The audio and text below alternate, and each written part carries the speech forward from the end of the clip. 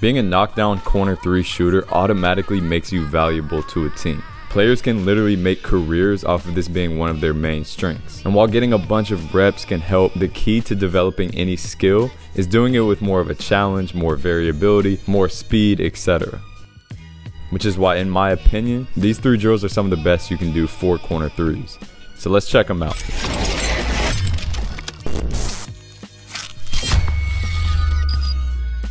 This is like a weird focus, not weird, but like seems kind of mundane. Corner 3s. So getting to the corner, contested corner 3s, high speeds. All right, let's start off with corner 3 work. We'll have defense right here, just kind of in this area, and I'll be offense right here. All right, you're facing that way. I'm breaking to either corner. I'll be passing from up top. All right, I'm breaking to either corner. As soon as you see me out of that peripheral vision, you're chasing. I got to get out here, catch, knock it down. So I like this drill a lot for a couple of reasons. Number one, you're sprinting out and you have to turn 180 degrees to get square to the bucket. And you're doing this while someone's chasing you down. So this puts a time constraint on you to catch it, get on balance, and get that shot up without getting blocked. Plus it's fun, it's a defensive drill as well because they gotta close out the right way. And it really drives competition and contested shots. You're sliding back and forth. All right, so just like little slides here. You're still staying in the corner, but you're here. If I'm his partner, I'm giving him a bad pass. All right, so a little right here. He's getting to it, knocking it down quick. All right, what I don't want to see is this. And again, normally we go contested shooting.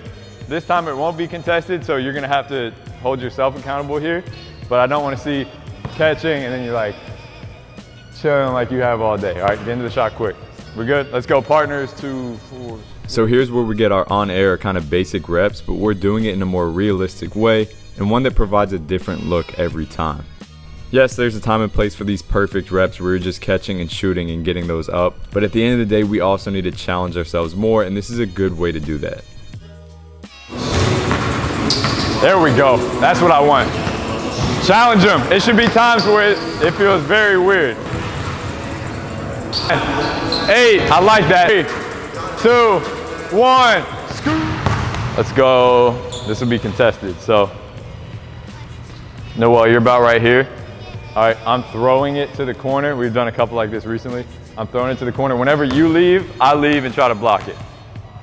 All right.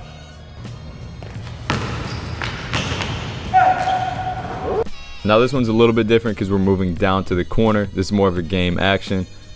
And again, we have someone chasing us, head hunting us, trying to block that shot.